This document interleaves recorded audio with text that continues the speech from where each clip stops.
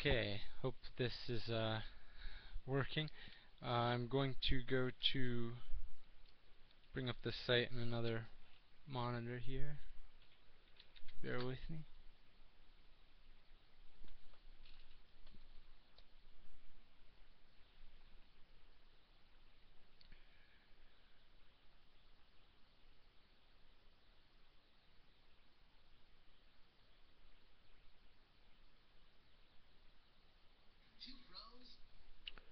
Okay, so looks like we're live and awesome. Looks like the Facebook chat is going.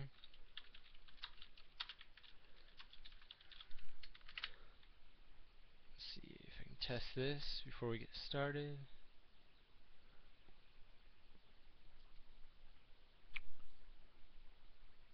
Okay, awesome.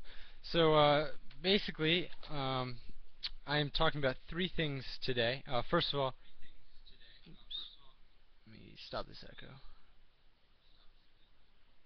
Okay. Um, Three things. One is why I'm excited about the web and the Liberty movement. Two is what Liberty Web Alliance is, which is a project I'm a part of. And three, I'm going to share some tips and tools for how you can use the web to advance the cause of liberty. So my name is Blake Imeson, and I am a full-time web developer for small and medium-sized businesses. Just do freelance. And I have a project that I'm part of called Liberty Web Alliance. And if you go to libertyweballiance.com, you can check that out. So basically, why I think that the web is the best thing to happen to liberty is a couple things. One is it's given us a platform that is very hard to control. It's very hard to censor. The truth is able to propagate and not be controlled. And it also has been a platform where people can speak to their um, their circle, their circle of influence. Tools like Facebook, Twitter, Google Plus have allowed you to extend the influence of your ideas by able to talk about them publicly, and it's provided a great forum for public debate. Um, so I think that the last 10 years, particularly the last 5, with some of the stuff that's happened, like him or not, with Ron Paul and the sort of the resurgence of the liberty movement, is that the internet has been one of the chief ways that that has been accomplished. Let me see here. Just checking to make sure. Okay, good stuff. Um, so I think that I don't really have to sell you on the idea that the internet is a powerful tool. I mean, we're doing it with the Agora IO, and most of the projects that people are a part of on here have a strong web-based component. Um, but I think that we need to continue to be purposeful about how we think about the way that these ideas are spread online. For instance, some interesting phenomenon I've experienced lately is on Facebook. If I talk about something liberty-oriented, I've got 500 connections on Facebook, and they are from a wide range of political and just connections to me. And what happens is, if I post something that's pretty um, very apolitical or about the stateless society or something, while that sort of comment and discourse would not be something you'd talk about in most public arenas, if I mention it on Facebook, suddenly I've got all my Liberty friends jumping on the comments and saying, "Yeah, we agree," and "best idea ever," and "roads should be privatized, of course," and like just there ends up being this swell of agreement with the comments that occur on Facebook. So then my friends that are maybe more mainstream politically see that, and they're like, not only is this a radical idea, but there are lots of people that feel this way, and they're making good arguments about it.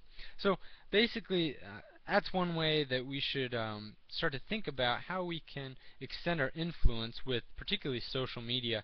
Um, Another is when people start blogs, they then share those blog posts with their circle and their friends and family, and those can kind of get spread around.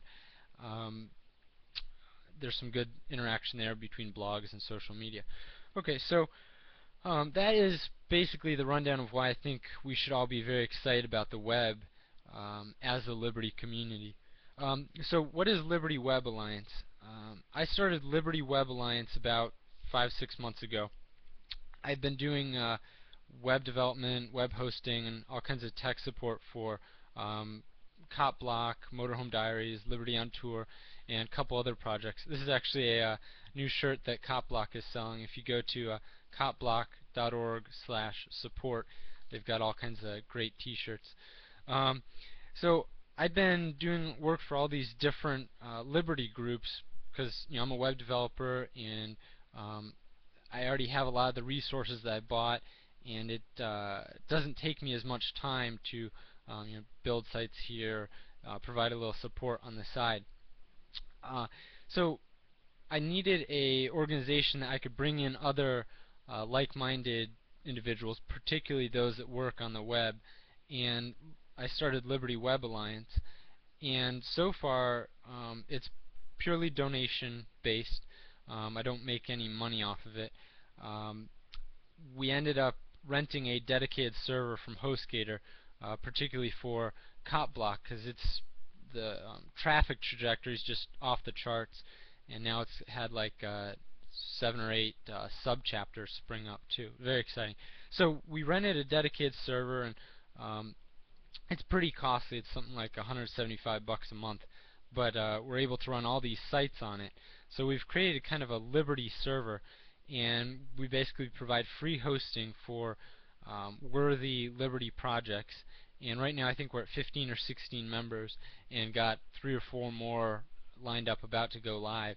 So in just a short amount of time we're starting to build the amount of sites that we host for free on this, and we also provide a lot of tech support, help them with their WordPress themes, their plugins, and use our expertise as web workers to help people that their their specialization, their expertise in the division of labor might be activism of some sort. They might be video people, they might be writers. They are not web developers. So it's been able to help those people uh, very quickly extend their influence by doing the things that they do best and letting Liberty Web Alliance help them with the hosting and the tech side of things. So um, it's been a lot of learning along the last couple months with it, but it's starting to really grow. And if you're interested in either donating, just head over to libertyweballiance.com, or perhaps more importantly, is we're trying to find other people that do graphic design, web design, no blogging, no social media, no video, to bring their expertise in and help these member sites.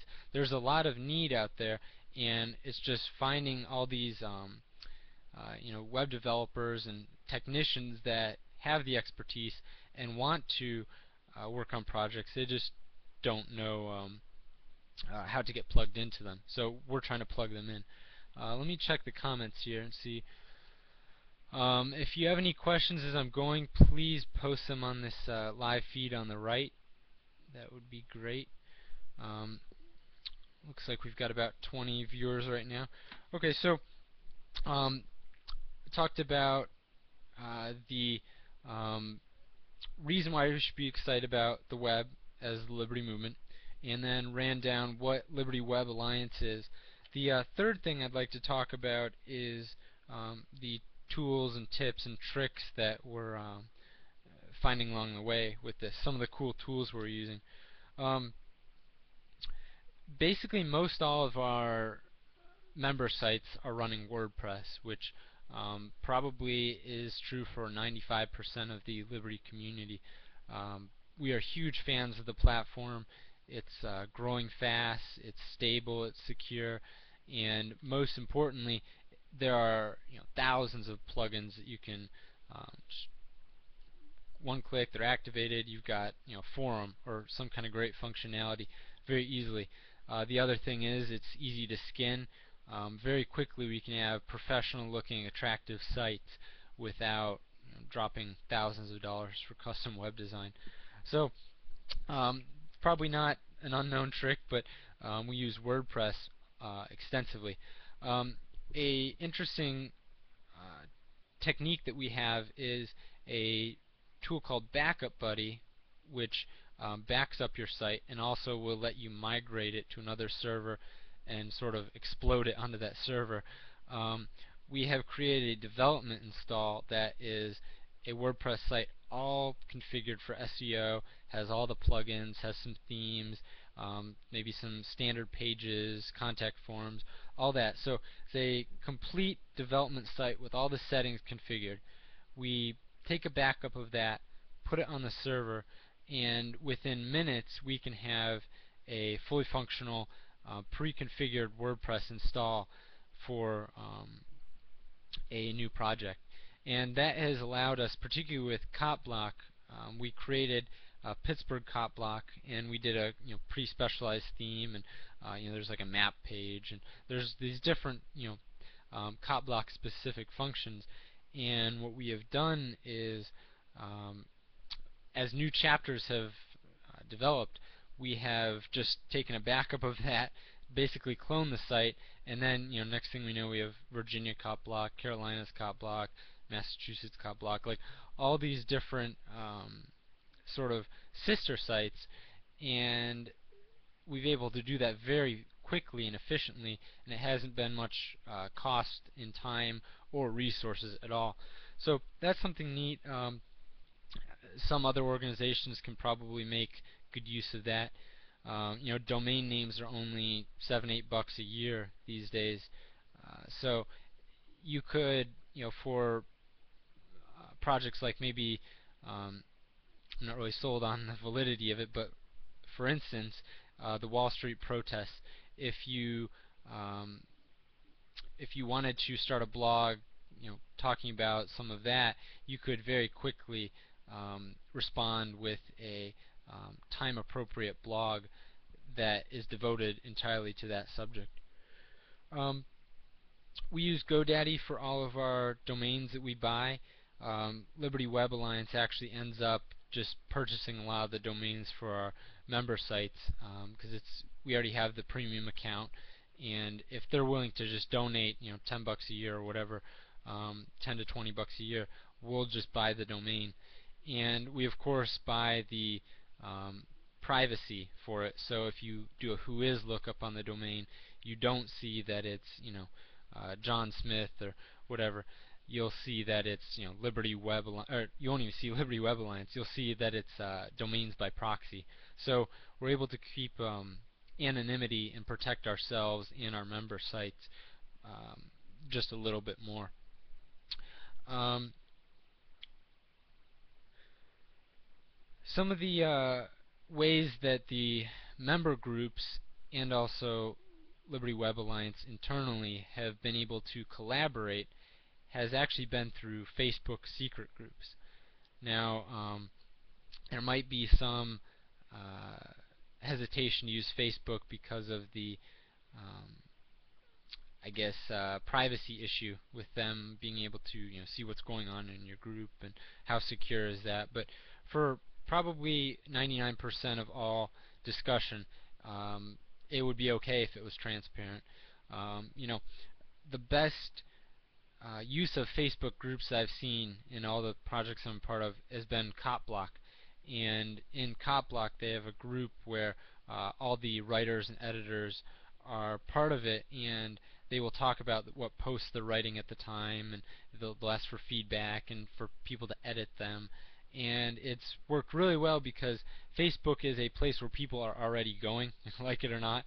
Um, so this provides a easy way for them to interact with each other and collaborate. We tried doing a collaborative site and allowing like a ticket system or question and answer forum, but it is so hard to get people to adopt other tools and to remember yet another login. That if you can plug into something like Facebook that has the notifications and everything for activity, that is a really great system to use.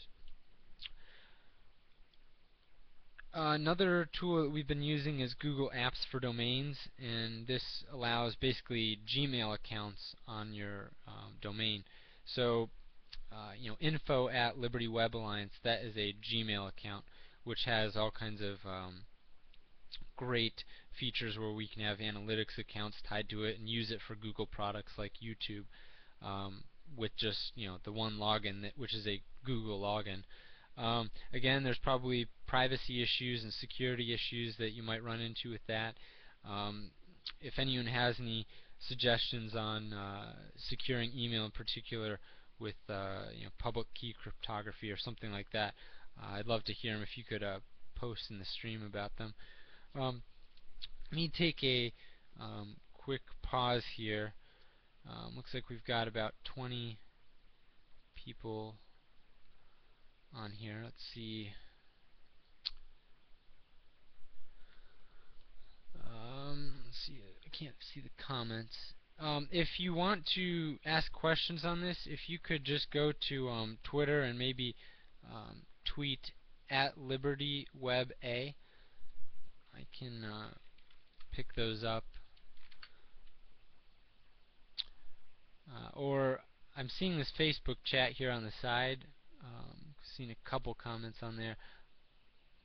If it doesn't show up for you, you can just go to Twitter.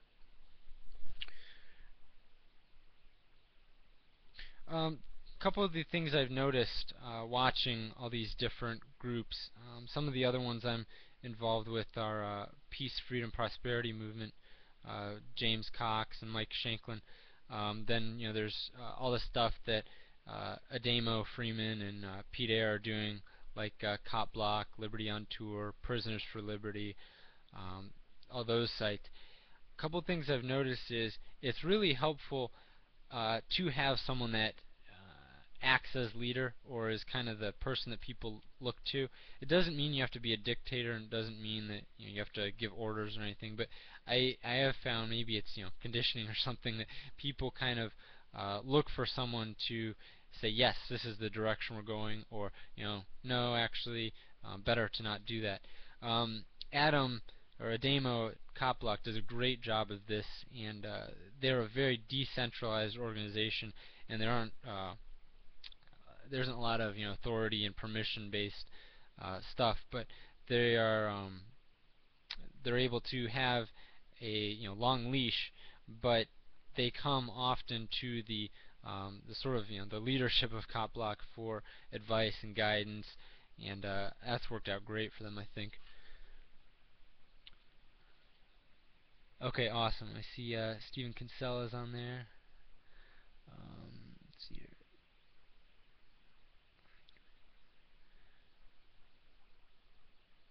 Okay, so Oliver, did you have a question on privacy, or were you making a comment on how to keep things secure? Because that's actually something that, as we're still a pretty young organization, we're trying to figure out what is the best balance between efficiency and quick start and all that versus being both secure and also keeping things private and some level of anonymity. Because the reality is, as groups grow, particularly I'm thinking, Cop Block, they've gotten some pretty crazy hate mail, and they've actually had cops threaten them, and they've even had a couple comments on the site that were like propaganda that we traced the IP address, and it was actually Department of Homeland Security. It was probably just some intern there or something messing around. I don't think it was actually psyops trying to manipulate things, but the the reality that the more impact you are having, the more you are a target, is something that we are trying to figure out answers to. And if anyone has some suggestions, that'd be great.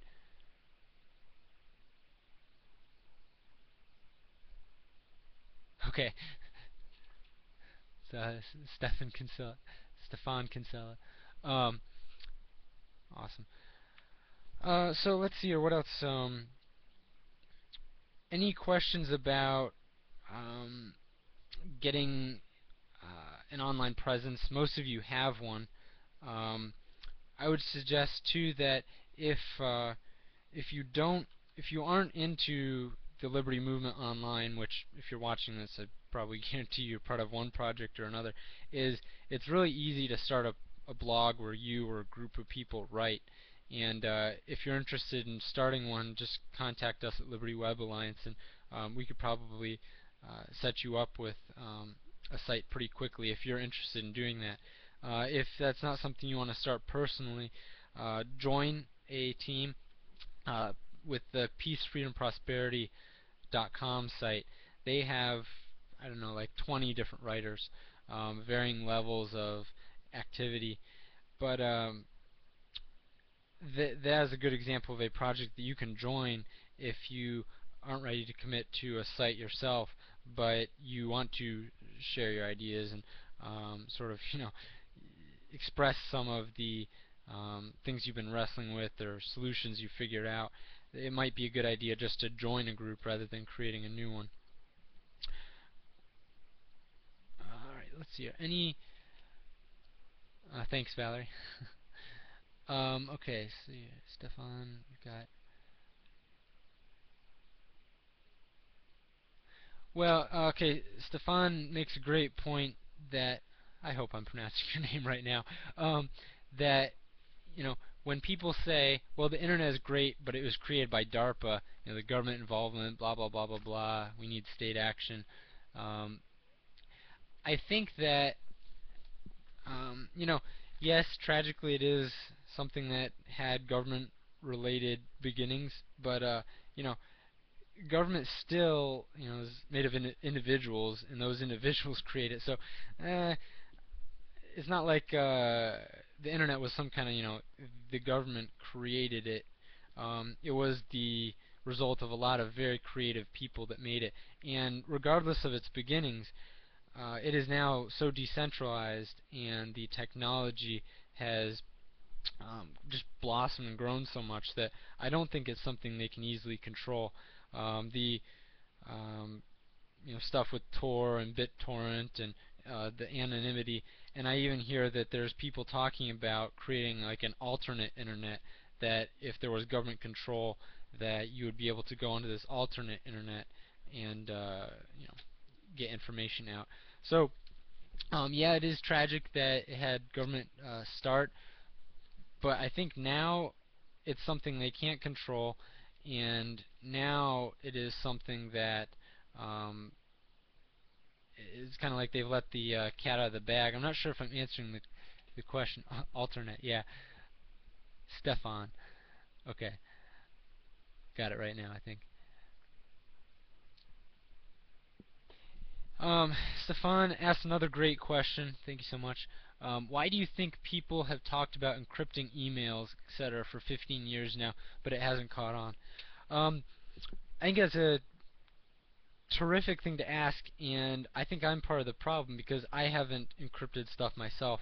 I explored the public key thing a little bit a couple years ago, and I think the problem is partly that it doesn't integrate, at least to my knowledge, with tools we're already using like Gmail and the different email accounts we have. So it's not, to my knowledge, something that's easily integratable with um, the systems we're already using.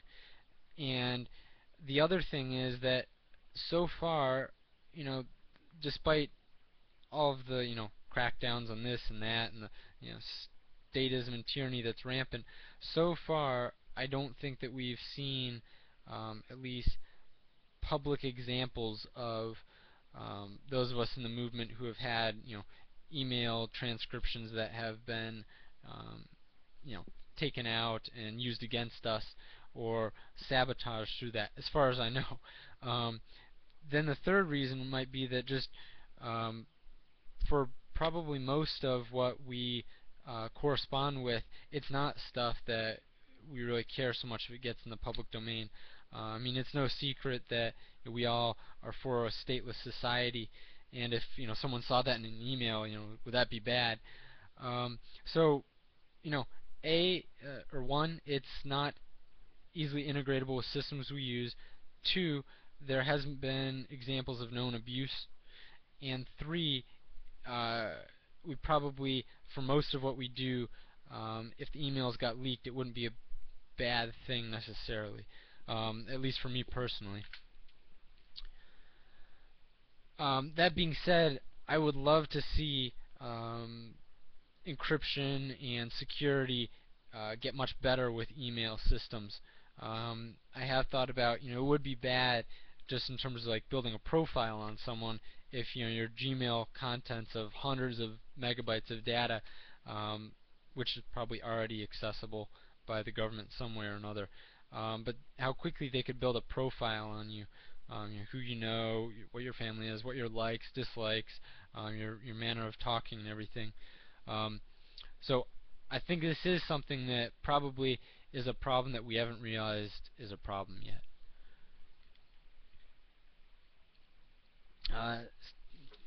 Stefan says, Libertarian grad school dorm room bull session query. If the internet and or the internet networked web of computers someday wakes up, becomes self-aware AI, does it have rights? If so, if your computer is part of it, do you lose property rights in your computer since it's now part of the body of this new AI creature?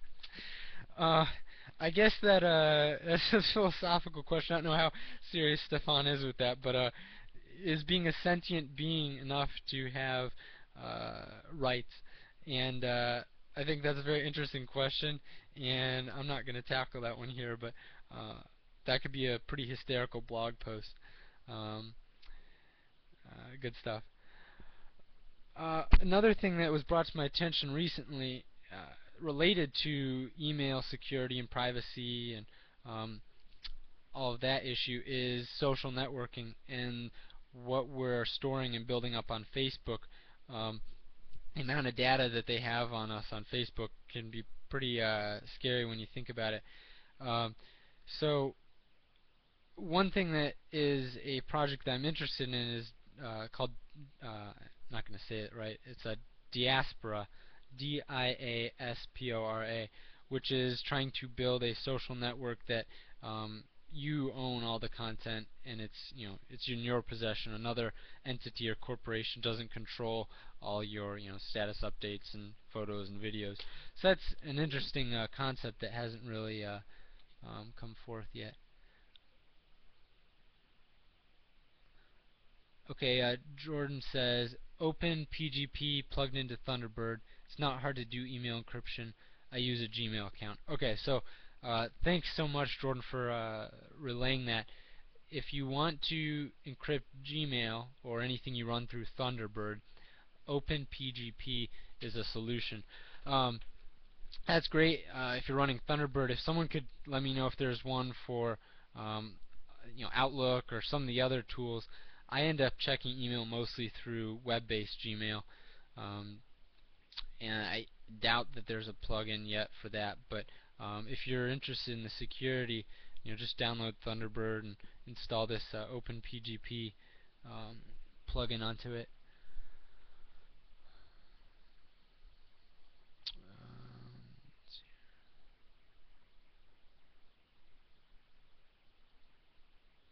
Okay, so let's see here. We're half an hour in. Any direction anyone would like to go with talking, I can talk as long as up to the next session, or we can break early. Um, but any questions specifically about starting a website or getting with bloggers or anything like that? Let's see if I have anything from my notes that I missed talking about.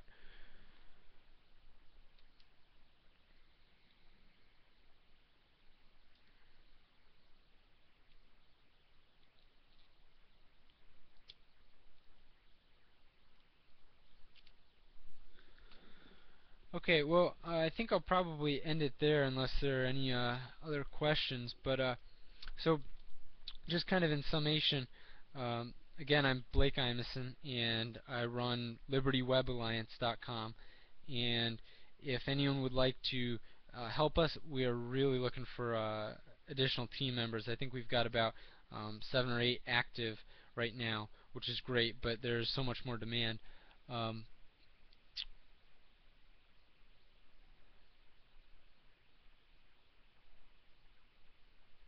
okay, actually, we'll stop for a second. Valerie is wondering if there are people start networking towards that.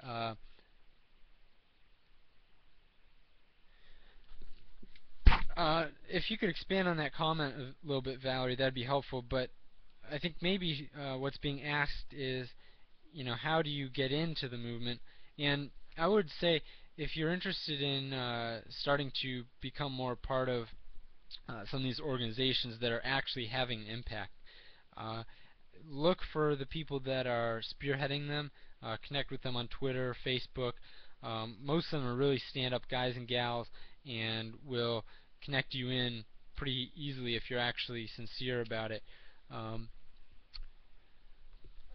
so that's one thing you can do, is try and connect with people through social media.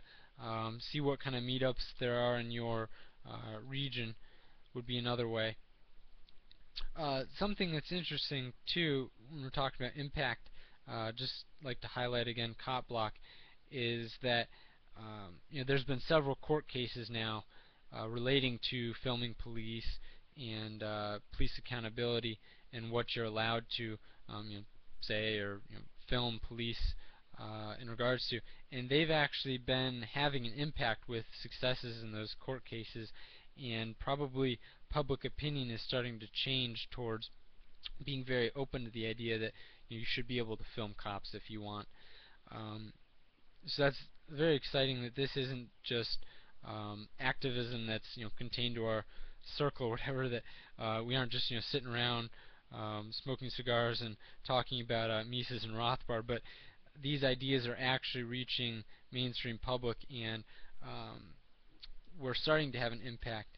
Um, you know, Ideas are spread through individuals, and a lot of this positive interaction has come through just people talking on the street and propelling the movement forward that way. Okay, so I think with that I'll wrap up. If you want to send me an email or connect with me online, I'd be very happy to talk more about this stuff with you. You can send any emails to info@libertyweballiance.com. Follow us on Twitter, LibertyWebA, and also on Facebook. If you just search Liberty Web Alliance, we're on there too. Great. Hope this has been helpful, and if there's anything I can do to help with your web presence or getting you hooked in, let me know. All right. Have a good one.